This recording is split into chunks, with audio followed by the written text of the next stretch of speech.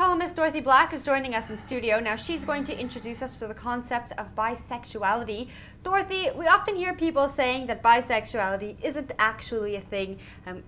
They say maybe the person is gay and they just don't want to admit it, or they're just being greedy. They want everyone to have sexual experiences with. What has your experience been like with bisexuality? Yeah, well, I think when it comes to bisexuality, we limit our sexuality so much. It's so polar. We either want to put people in like a homosexual box or in a straight box, and we kind of ignore everything in between. And anything that slips out of those boxes, we then label as being greedy or confused or actually gay. And I think that actually, the thing with bisexuality is that it is being emotionally and romantically and physically attracted to people of both sexes. Mm-hmm. And that is a possibility, and that happens. There are people who are properly 100% bisexual, and we need to start realizing that and incorporating the fact that it's not just gay and straight. There's bisexuality, pansexuality, asexuality. People express and experience their sexuality in many different ways.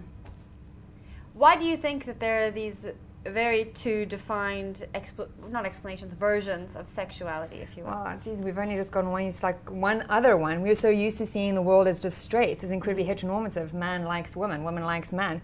We've only just started seeing that there might be, man like man and woman like woman. Mm-hmm. And I think the fact that we've got this incredibly polarized view is because we haven't allowed ourselves, society hasn't allowed ourselves, our culture hasn't allowed ourselves, tradition, anywhere you bring it, we haven't really allowed ourselves to explore anything outside of a very heteronormative paradigm, which is man likes woman. And so now we can kind of get our heads around a homosexual experience, and now we're asking people to kind of, really go out there and think of like a gray sexuality where someone could like many different sexes. Mm-hmm. And I think that's confusing. And so we kind of polarize things because it makes it easier, and yet we've only just kind of gotten used to the polarization. All right, you mentioned asexuality and pansexuality. Can you explain to us what that is?